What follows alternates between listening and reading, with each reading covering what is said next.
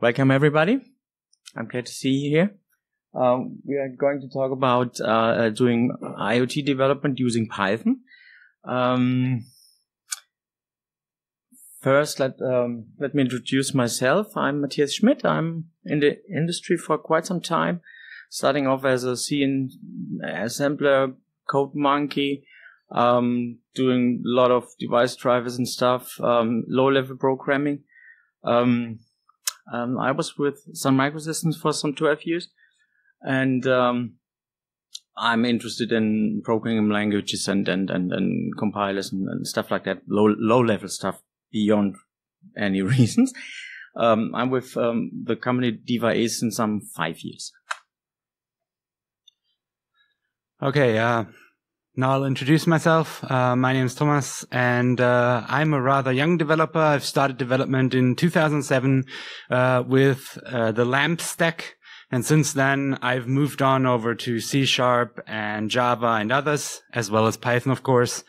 In fact, it was one of the first things I learned when I started my career in 2013 in the sysop, industry, and I'm with DBA since 2015, and now I want to go into what's covered and what isn't by this talk. We really don't want to talk about Python all too much, really, but everything that surrounds it. So we won't talk about, the code we used, but we really want to talk about the architecture we chose, why we chose Python 3 in an embedded situation, how that worked out, and a little bit about the project. Okay. Here we go. So first and foremost, I want to give you some sort of an overview about the system we're talking about, the whole system, which is a gateway, which you see here in the middle of it, a gateway passing events, passing sensor events between a radio network into Java-based backend systems called the cloud. Yeah, because of the headless nature of this gateway, we had to use mobile software for Android and iOS to kind of kick off things and do the initial setup and do a reconfiguration, and also passing on alarms from the sensor network to the mobile phones. So this is the overall picture of the system, passing events back and forth between proprietary network and sensor stuff into the cloud software and back again. And now let's talk about the gateway itself. We will stick with the gateway since this is the IoT part of it. Okay. We're dealing with some sort of a Raspberry Pi kind of similar device here, ARM v7, Linux-based system, so not a traditional microcontroller, no Arduino, something like that, or Atmel or something. But it's in terms of programming, it's a full-fledged Linux with a lot of communication facilities on board, with many things going on in parallel. Custom hardware, which is the receiver you can see here, real-time clocks, communication, LAN, Bluetooth chips, and stuff like that. On top of it, Debian Linux. For communication purposes, we went the dbus way, and the application itself is written in Python 3, running in process Python 3. This is the app portion here. So this is the embedded system we used as a gateway. And now let's take a look at the architecture we've chosen. It's a kind of a traditional one, a traditional star-like architecture for the software, where we have more than 4 modules here, trying to do something trying to do only one thing and do this right. So we have a module for accessing the button, or for accessing LEDs, for accessing the radio network, accessing the internet, and this star-like architecture for this device brought a lot of benefits. One is that you can plug out one individual module, supply it with some sort of testing context here, and test it individually. So we can code down our network decoders, protocol decoders, and security stuff, and test each individual on its own, which worked out quite well. And this is shown here by mock. You can mock pretty much every module, and you're good to go. And on the other hand, since we are highly dependent on hardware and special hardware devices like a push button LED similar stuff, we also exchange, for running everything in the CI environments, we exchange certain modules because they rely on hardware. To give you an example, in the CI environment, the LED module simply does any GPIO programming, but prints out, I switched on the green LED, to give you an example. So we could run pretty much all of the code in the CI environment.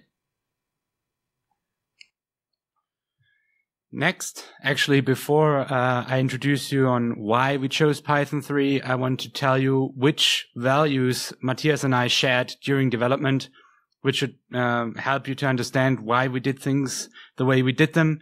We really believe in don't repeat yourself, try. It's a really good pattern, no duplication if possible. We really believe in the right tool for the job, so we won't just jump on a new tool because it's new and cool. And small is beautiful, really. So we are talking about a device that's in service for around 10 years, and we want to be able that someone else can maintain the product. And for this, you really need to you need to cut down on the things you do, and you don't have to go into abstraction heaven. And then we coined something which we call the Feng Shui software development, which pretty much just means that if you are on the correct abstraction layer, at least that's what we believe, and you have all those puzzle pieces flying about, they will just you'll know where they go. It will just feel right, and it will be an indicator that something's wrong when it doesn't feel right anymore. Okay, so now over to why we chose Python 3 exactly. So first of all, let's look at what was a given thing for us when we started development on the device. We knew that we have an ARM v7 running Debian Linux. We knew that we were relatively low powered. And now don't get me wrong. I think if someone here in the audience is into embedded, he will internally shout at me, "You have got so many resources and just don't know it." And yeah, you're right. But we're talking about a Raspberry Pi A-class device. We're really not doing much. We're just a collector and an emitter. We collect stuff from the radio network and we send it out to the internet. So we're relatively dumb for a smart device. There's lots of parallel things going on. So for example, you can talk to the device via BLE. You can, use or you can see the LEDs in which state it is and stuff like that.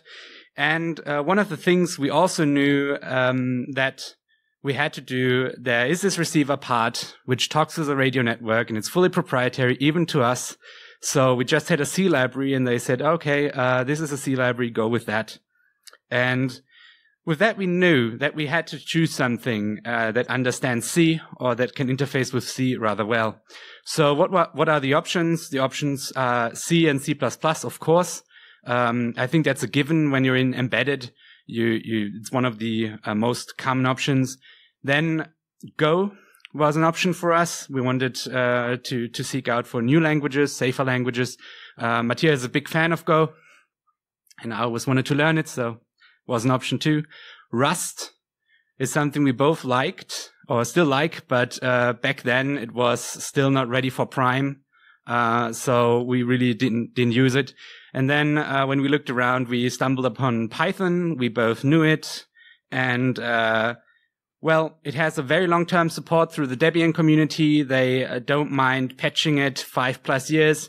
It is quickly to write and easy to read, even for people who are new to Python and who have previous programming experience in other languages. What's really good about Python is that it's batteries included.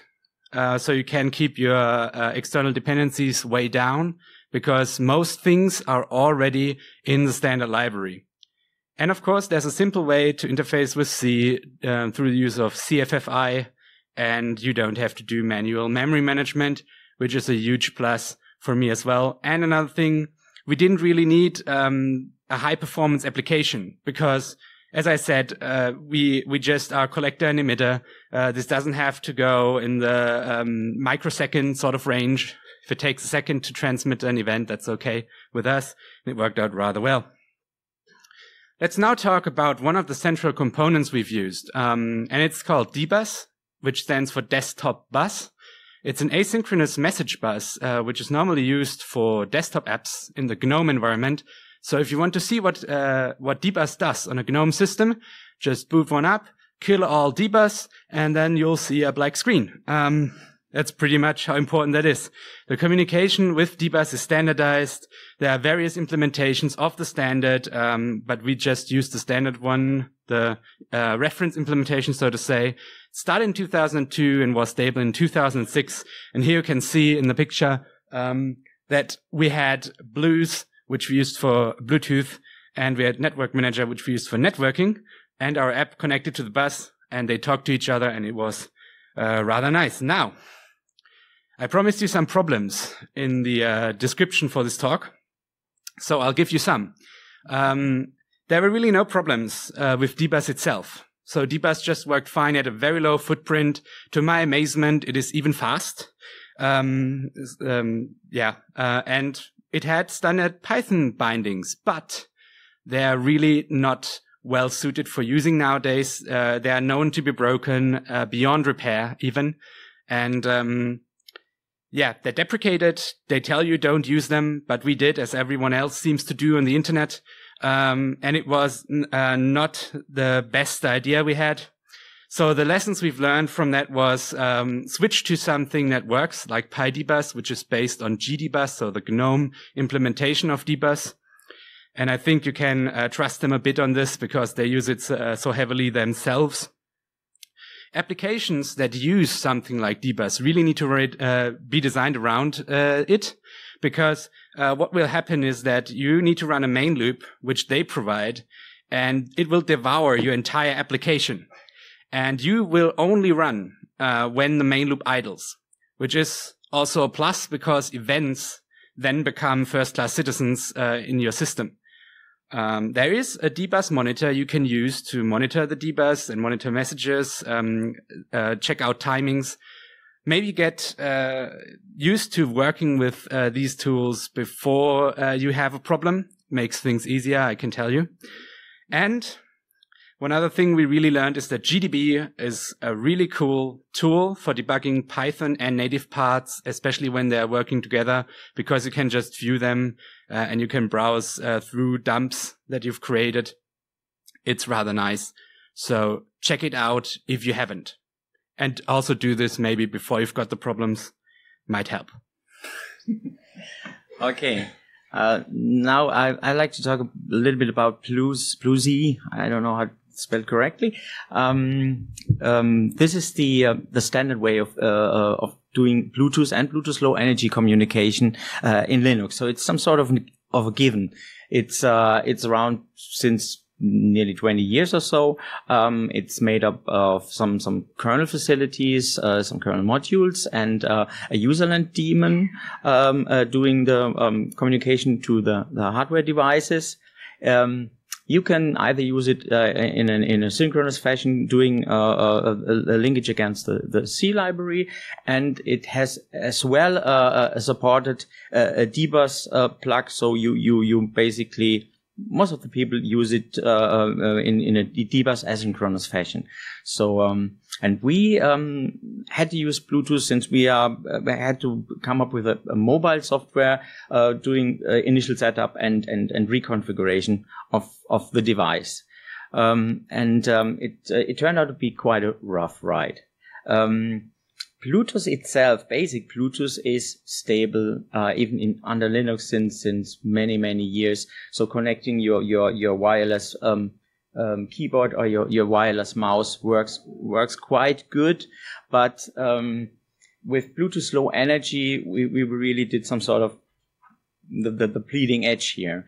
And our experience was if you go with this bleeding edge technology, as probably always, go with the latest version of your tool chain, of your libraries, of your Blues stack. So things got better in the long run, but when we started off, it was quite a mess. We had core dumps, we had hang-ups, we had this and that, pretty much everything.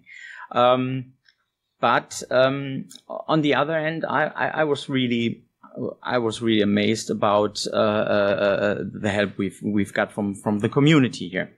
Another thing we were facing, we have been quite naive in the first place. The Bluetooth Low Energy is not always Bluetooth Low Energy. So connecting thousands different Android devices to your Bluetooth Low Energy turned out to be quite tricky, and on the Android side we had to introduce many ifs and then and doing special handling of certain devices. So especially on Android, you have a lot of testing here.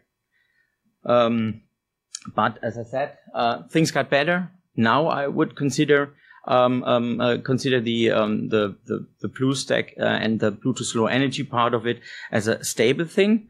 But we learned the hard way. If the maintainers tag something as experimental, they are not kidding. But on the other hand, as I said before, people have been really tremendously helpful on the mailing list. The core committers fixed many stuff nearly instantly, and we could circumvent a lot of stuff in the Android and iOS mobile devices here.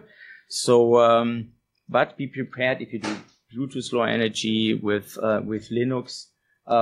Really take into account you have to do a lot of testing, manual testing most of the time, since all Android devices behave differently when it comes to Bluetooth. This is because different chipsets, different versions of Androids, different microcode loaded into the chipsets, and this and that you cannot imagine.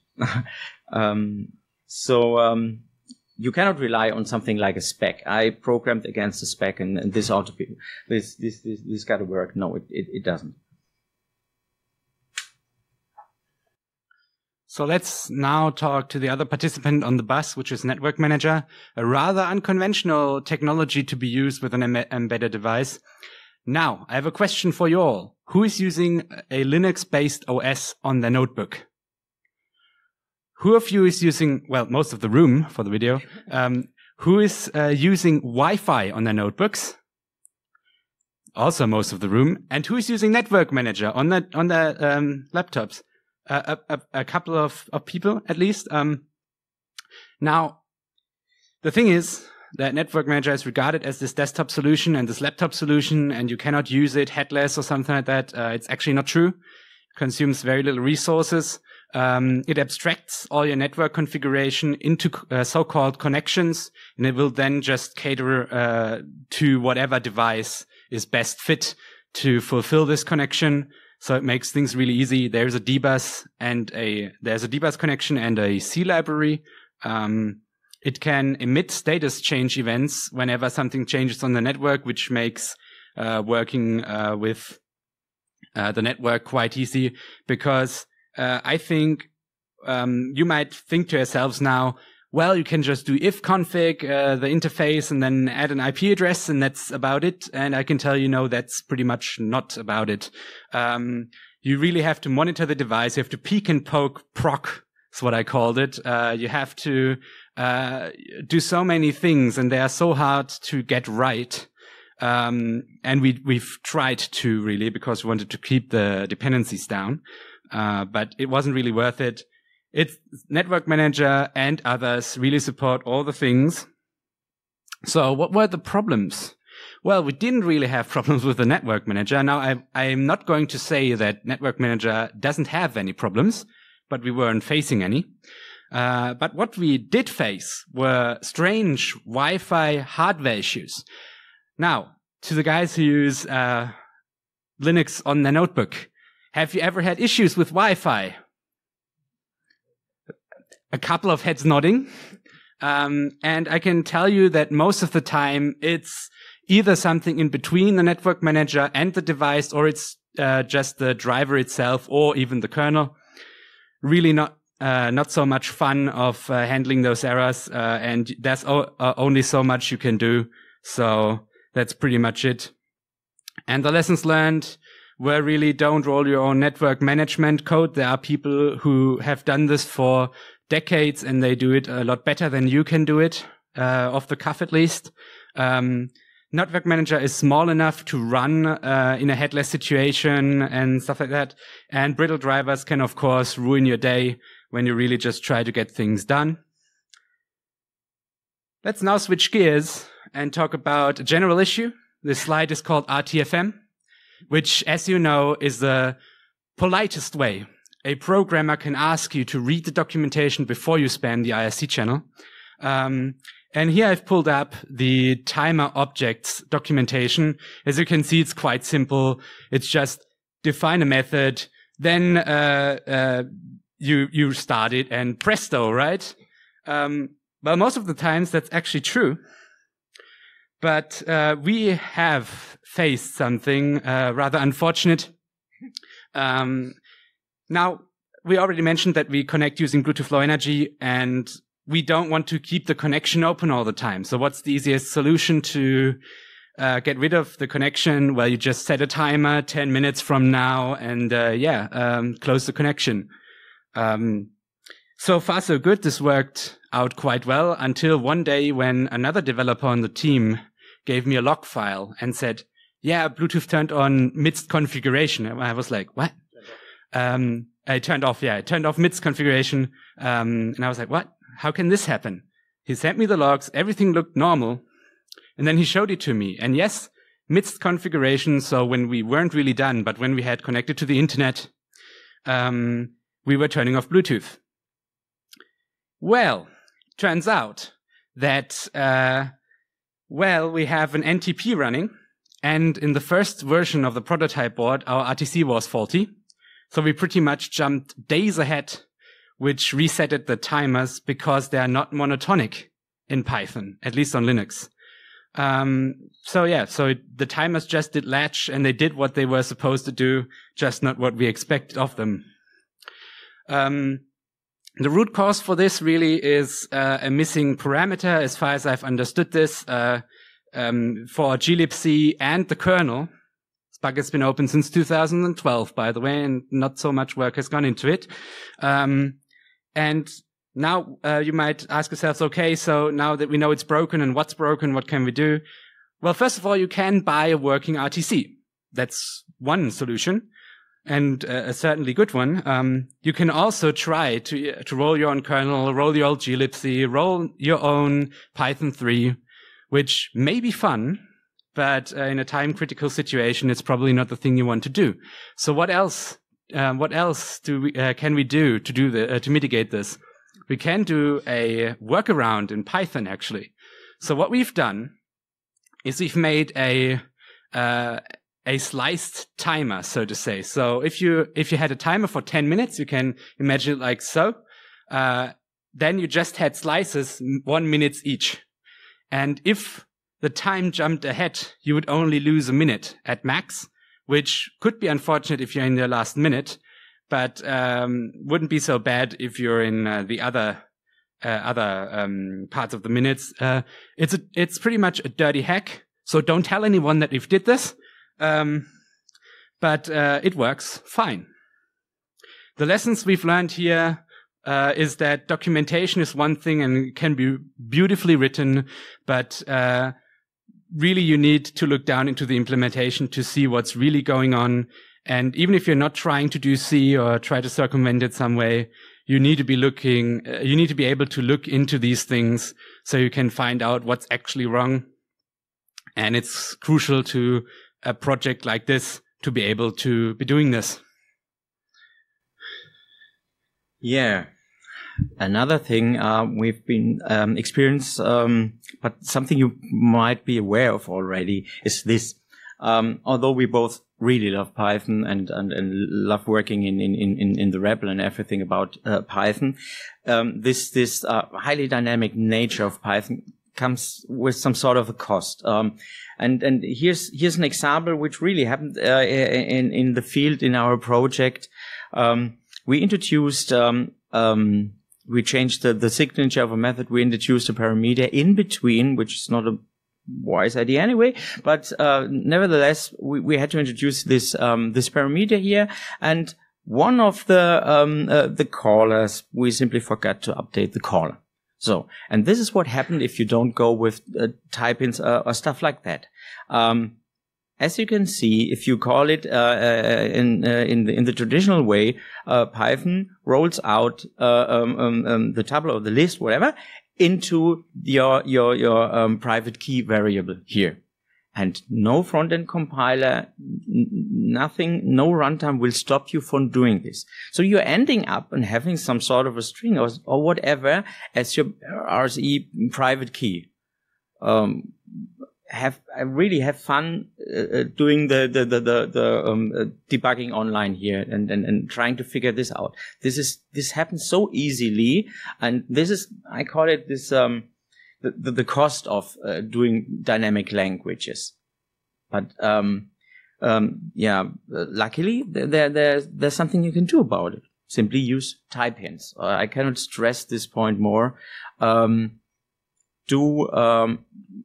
Even for the simplest methods, guard yourself against these kinds of problems by doing type hints in the first place. And you can you should check this using your CI systems. So you some sort of combine the quick and easy style of doing Python coding with checks and balances on the backend and the CI systems.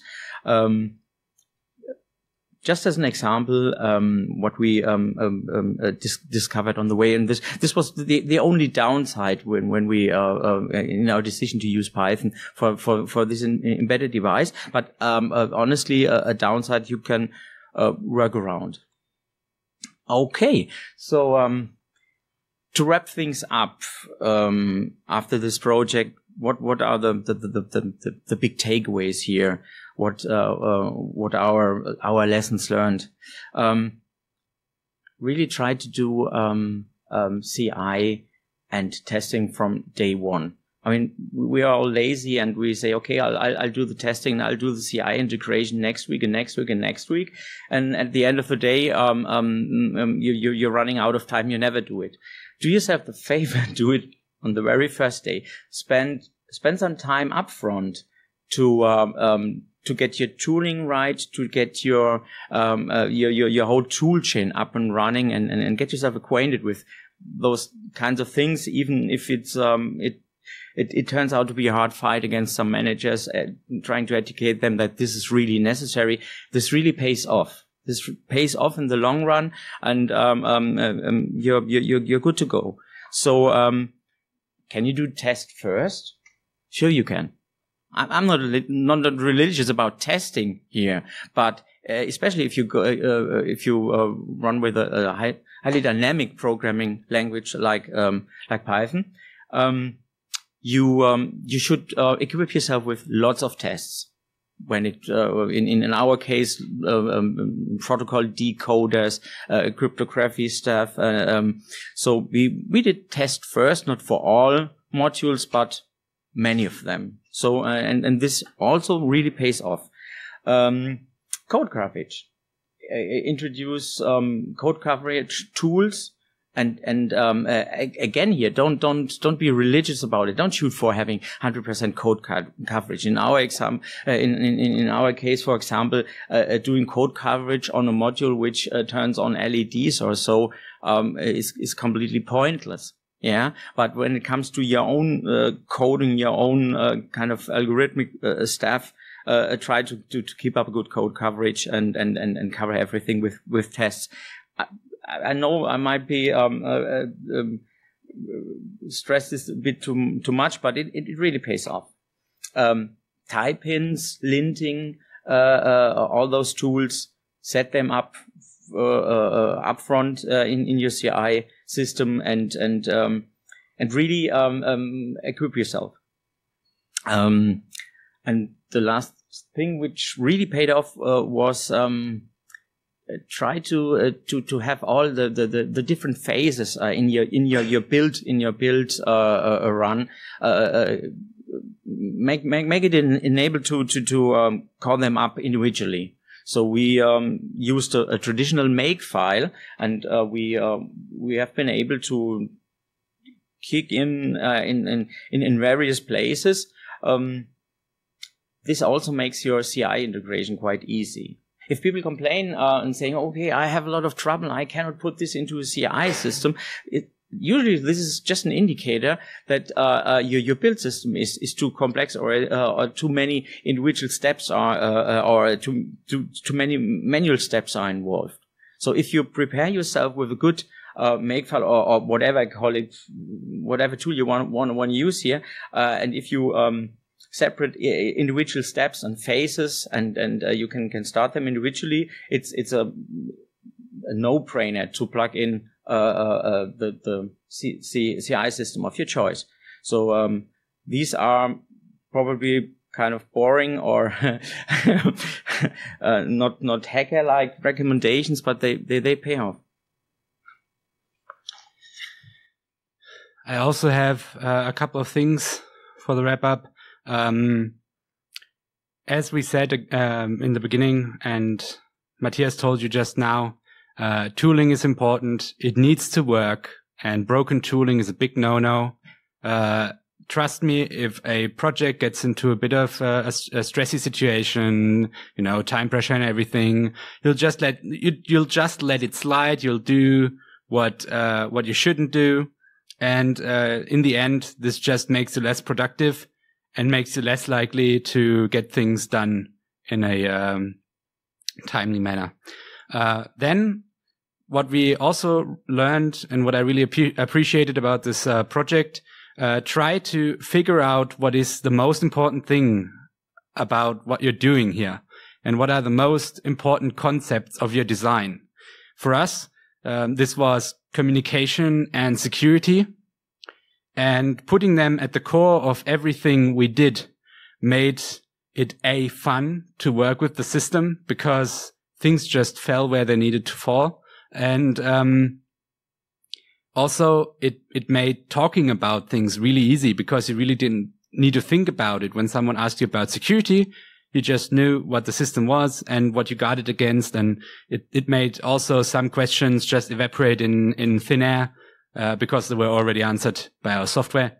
You can try to introduce security late in your code, but let me put it this way, it won't be a smooth ride. And then the last point, which was very important for me, is that really we're engineers, and there's a bit more to engineering than there is to programming. And in the end, what we do here, it's just software, it's just technology, and given the time, you will most likely figure out even the weirdest issue, or you'll find a way to circumvent it. But what you will not find is a way to regain trust if you lost it to your customer, if you lost it to your teammates. So in the opening today, it was mentioned that we need to be a nice community. And this is not also true for open source, which was very nice to us, but also very true in the workplace and for your teammates. So always keep this in mind. It's mentioned way too less, in my opinion. lastly, we do have a quote here that really basically illustrates this. That's about it.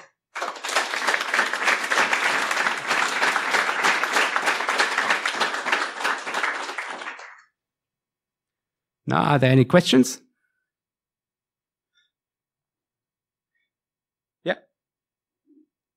Thanks for the interesting talk. I would like to know how the debugging works in your daily work. You mentioned GDB, and I would like to know how, especially when you access hardware, how debugging works. Single step it in the question was how debugging in my day-to-day works. The answer is single step it in GDB. Try to get debug symbols for your Python and for all the C modules you have, and bite the bullet. To be honest, this is nothing I do on a day-to-day basis. Since if you prepared yourself upfront with testing and that, you normally don't end up in GDB each and every day.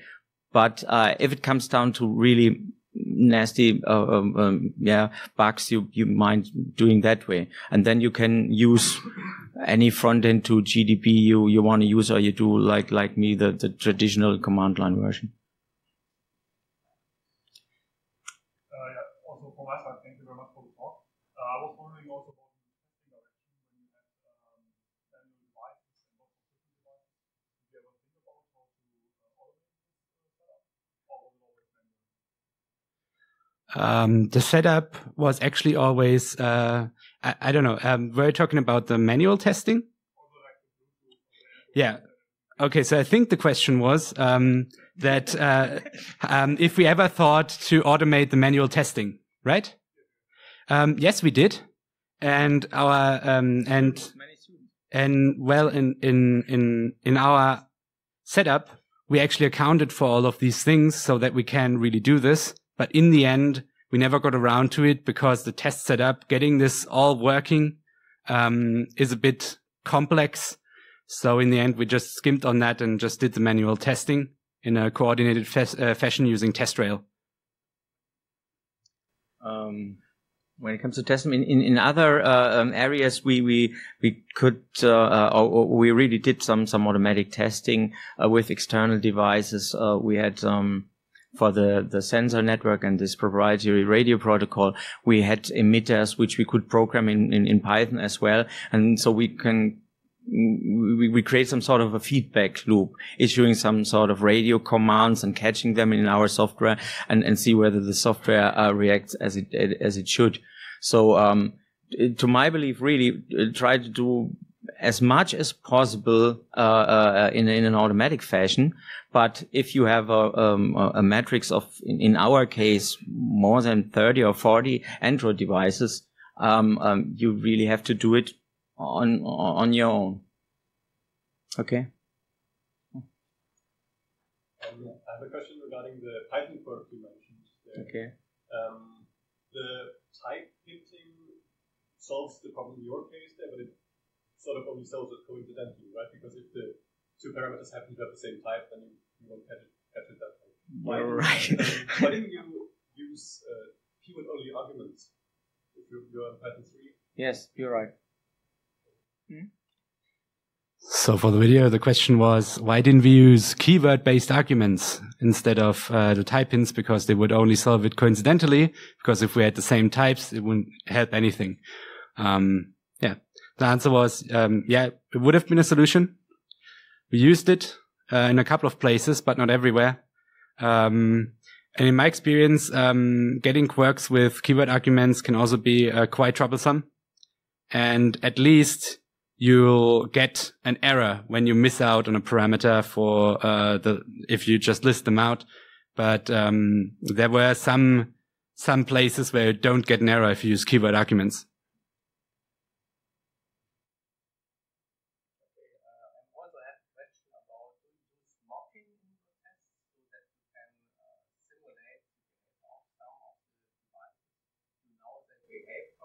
Yes. Yes, the question was whether we use mocking for several devices. Yes, for example, we have a hardware button attached to the device which turns on or off Bluetooth Low Energy, and the mocked version is basically a identical module which is not connected to the actual hardware, but which you can issue a Unix signal against. And a certain signal means pushing the button or pushing it long or something like that. And these were the kind of tricks we used to do mocking. So it's not this sort of mocking in a traditional way where you're facing a big framework and you try to get things done, and you have to mock all the kind of logical entities of your code. We did more of a mocking away our hardware to keep on running on CI systems and to simulate certain behavior.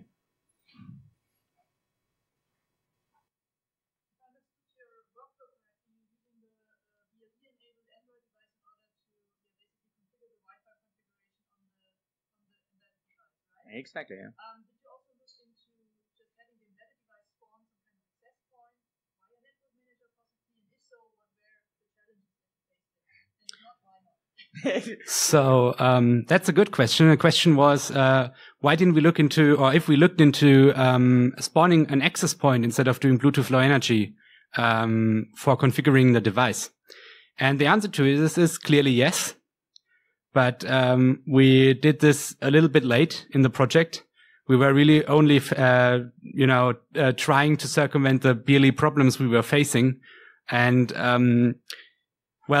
it then turned out that we could just circumvent the BLE problem, so we went with that. But it was definitely one of the things we had in mind, and it would have been the thing that we would have done if BLE wouldn't have come together that nicely that it now does. Two questions. Okay. Which tool are you using to measure your code coverage? Coverage, the standard coverage tool, Pi coverage.